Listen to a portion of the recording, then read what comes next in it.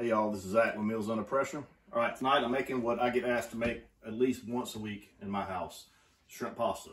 All right, really good, simple to make, just a few ingredients. So let's go ahead and get started and show you what we need.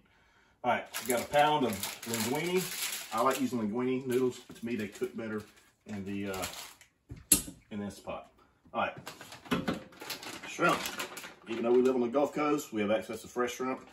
These little 1 pound bags of, the smaller shrimp are great for gumbo, stews, pasta, stuff like this. So I've got a bag of frozen shrimp that we're gonna thaw. All right, I've got a stick of butter. I've got 5 cloves of garlic that I'm gonna mince. 4 cups of chicken broth and some half and half, or you can use heavy whipping cream.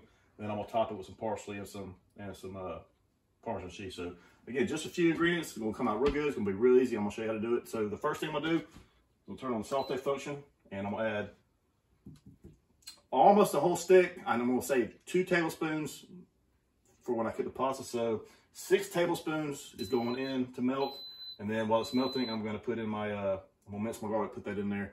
That's for the shrimp. Okay, we'll see you in a few. All right, so I turned on the saute function and I added the 6 ounces or 6 tablespoons of the butter. I'm saving the last 2 for the linguine. All right, so I've got my 5 cloves of garlic minced up and in there. Just want to get that good and mixed up in that butter. That smell, boy, that smells good. All right, so now I got my shrimp. My shrimp is thawed, and look, these are the perfect size little shrimp for what we're using it for. So those are going in there. Now you want to watch the shrimp. They don't take long to cook, and you never want to pressure cook them. So you're just going to saute them in this butter and garlic until they turn pink. And that's only going to take a couple minutes. So yes, all you're looking for is for them to turn pink.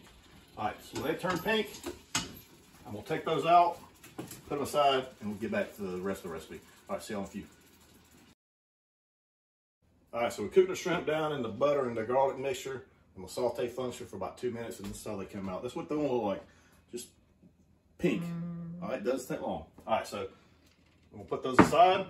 All right, so I turned the saute function off, and I've got my linguine pasta. And I just like linguine pasta better than using spaghetti because I think it cooks better in the Instant Pot. It doesn't clump. So of course you have to break it in half to make it fit, and you kind of put it in a kind of a crisscross manner. All right, got my 4 cups of chicken broth. You can use water if you want, or you can use half broth, half water, whatever. Just 4 cups of liquid. That goes in on top of the linguine.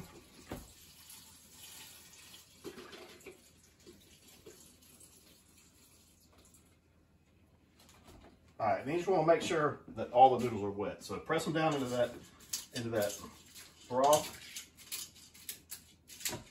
Make sure they're all wet.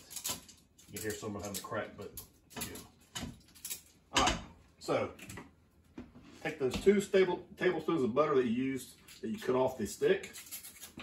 Those go on top. Make sure you peel all this because I have cooked before and then the wrapper was still in there. So make sure that's all off. All right. Put the lid on, the seal, hit the manual button or the pressure cook button, whatever is on your bottle, and bring it up to 7 minutes. We'll be back.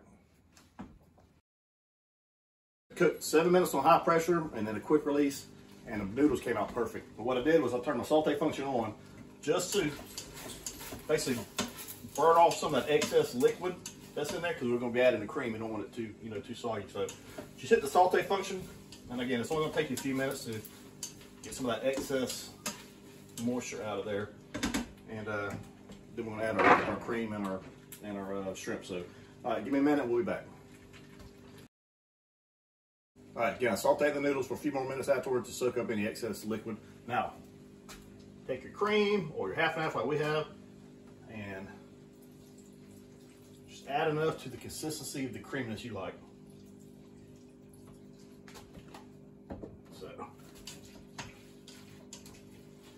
that was about maybe 1/8 of a cup. All right, looks good. Creaminess looks good on here. Again, whatever consistency you like as far as the cream goes. Now here you go, shrimp. Ship it back in, mix it all around. Take a quick look at it. Perfect, simple, easy, not too expensive. So we're gonna top it with some Parsley flakes, that's optional, and also some Parmesan Romano, Romano or regular Parmesan. So, all right, we're gonna get eating. If you like this video, check out our YouTube channel, Meals Under Pressure. Also, we have a Facebook group page called Meals Under Pressure, and we offer a free cookbook. I'll try to add the link to that free cookbook in the description of this video. So, well, we're gonna get down to eating, and we will see y'all next time.